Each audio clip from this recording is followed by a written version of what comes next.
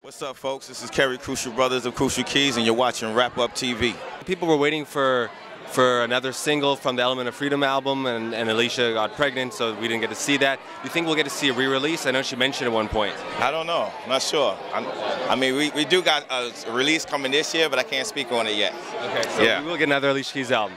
Yeah, definitely, definitely. So will you still be working, because every album she's done, you guys have pretty much worked hand in hand, and you've done the majority of it. Will it be the same way? Yeah, same thing. I mean, don't break it if you don't need to fix. Don't fix it if it's not broke, you know?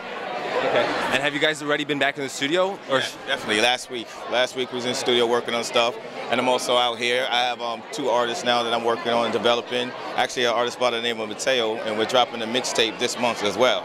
Great. Yeah. So what can we expect from that? What's the sound? His sound is, wow, original. The mixtape is called Love in Stadiums. So just think of big love songs or songs about passion. You know, I can't explain it, but definitely, yeah. And since you've been back in the studio with Alicia, she had the baby. How has that changed the writing and the mood? How's it different? Oh, the writing is the same. The only thing changed is the schedule. We leave earlier now. Okay. So no more late nights? No more to the crack of dawn and stuff.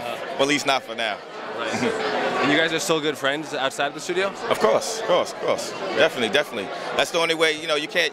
That's the beauty of, I've been fortunate to work with someone that I am friends with, because making music is an intimate thing, and you can't just do it with anybody, you know what I mean? Right. So we will get Alicia Keys this year then? Yes.